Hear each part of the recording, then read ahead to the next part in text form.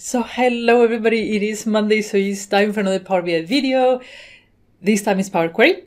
And the trick I'm going to show you is something that you taught me on the comment box. Here's the thing, if you watch my videos, make sure you check the comment box. There are gold in there, gold nuggets for sure. Okay, so this is what we're going to do. I'm going to show you a quick way to change data types in M, using M, okay? So I'm going to show you when you need to use M and a very quick way to do it. So here's the thing. Scenario. This is a Northwind data set. Here we have a customer table. Let's say that the customer table comes from different systems. And because it comes from different systems, there is a risk that the same customer ID would be used for different customers. So what we want to do is when we have imported all our customers in one table, I want to create a unique or another column where I know that it is unique. So to do that, we would go and create an index number, for example. And this will create a number from 0 to And then we're going to concatenate customer ID. So we go to add column, custom column.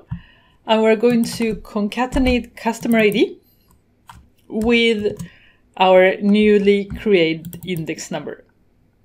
And this is customer ID 2. Horrible name, but bear with me. Okay, so this is going to fail. I'm going to show you why. So it says error, and the reason why it says error, you can click here and it will tell you, but I know already it's because index is being stored as a number, and it says here we cannot concatenate text and number. It has to be both text. So there are two ways to solve this. You can go up here and change index to number, to text, or you can do it here on the fly. I recommend you to do data types on the fly, or data types should be done as late as possible. But if you have to, in this case, do it on the fly. So you don't have to create a step for that. Okay. And how do you do it on the fly? Well, here's the thing, and this is what you saw me struggling with, and you actually helped with a super good trick.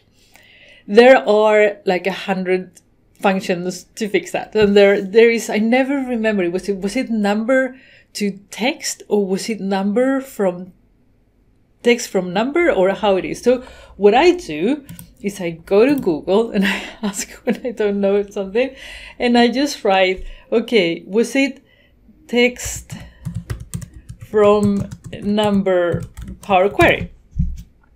And then normally the Microsoft documentation shows up and it shows me, okay, you have two options, text from and number to text. I've never paid attention to this text from. So I use number to text. But the thing with number to text is if you use number to text, you have to remember what the other versions of it are for how do you convert text to number? How do you convert date to number? If you want to have the serial numbers, I've done it recently. How do you convert? Well, this is where the fantastic trick comes along. Use whatever from. Let me show you. So instead of trying to remember, was it number to text, or was it text from number, or what was it? You say, what do I want my column to be formatted as? Text. In this case, text, right? And then you write from, and Power Query will figure out what from is. You don't have to tell him. You don't have to tell, hey, that is number converted to text. No. Okay, let's say that we were wanting to convert it to date. So you just write here date from. Let's say that you wanted to convert it to number, that it was text and you wanted to have number. You write number from, date from, time from, duration from, text from. And that's it. That's all you need to know.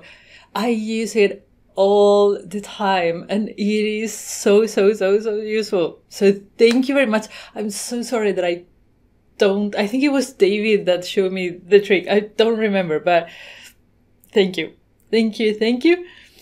And you see, it is very useful, and it's just so quick. So hope this trick helps you converting very quickly data types using M. Okay, I'll see you again in the next video. Until then, as always, take care. Bye bye.